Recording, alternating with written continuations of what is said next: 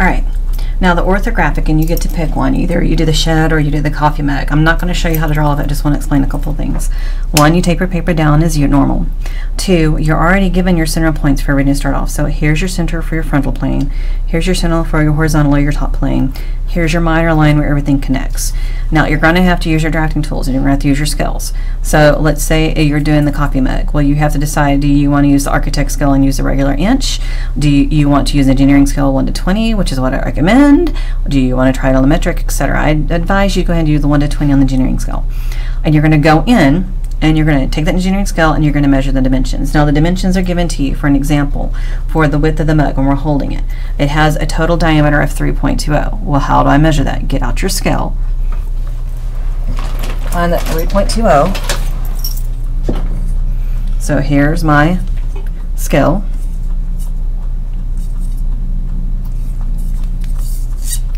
3.20, so 0.1, 0.2. So 0.320 is the diameter for the whole thing. We need to find out what's half of that.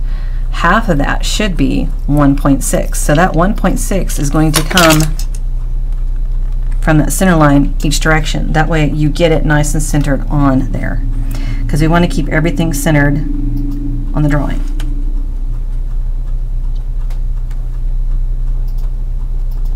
So I just marked 1.6 from the center here to the left and to the right, and then I'll line it up. So I'm going to start blocking it in. I'm not drawing the whole thing again. I'm only going to draw partial to show you here.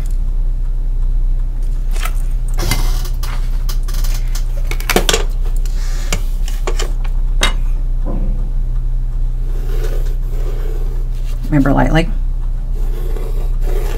Draw it up, draw it down. And then I'm going to look and see what is the overall height of the mug. So the overall height is 3.8. So that tells me that my half of that, 1.9. Again, using that 20 scale from that center mark up, 1.9, down, 1.9. Mark it.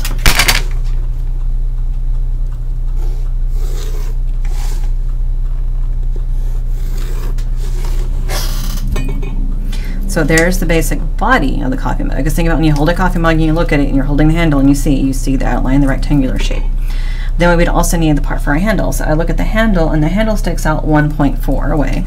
Since this one doesn't need to be centered, I'm going to just come out 1.4 straight out.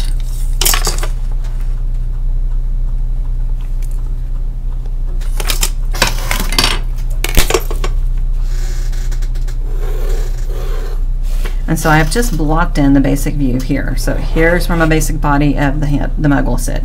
Then I have my top view. Now, think about the top view of a mug. When you hold a mug and you look down on it, the shapes that you see are circles.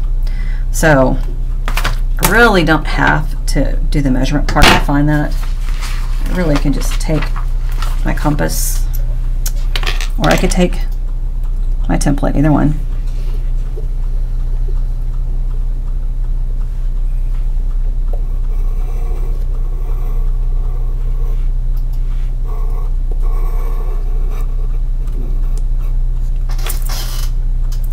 Gives me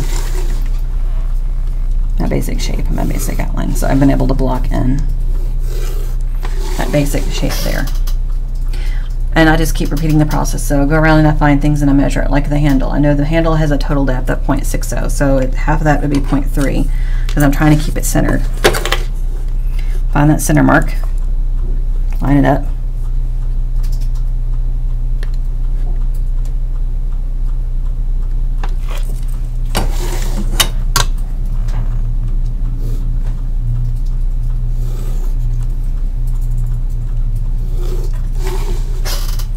And you just keep going. All right, I'm not going to show you all of it. I just want to show you part of it. I want to remind you on this one. All right, I'm not going to finish drawing all of it because you should be able to draw thinking and using your brain and looking at the example.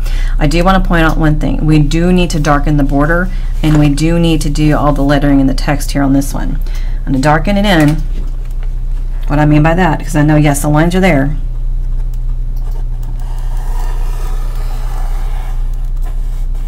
Think of your border as your picture frame for the drawing. So I've made that line extremely dark, right?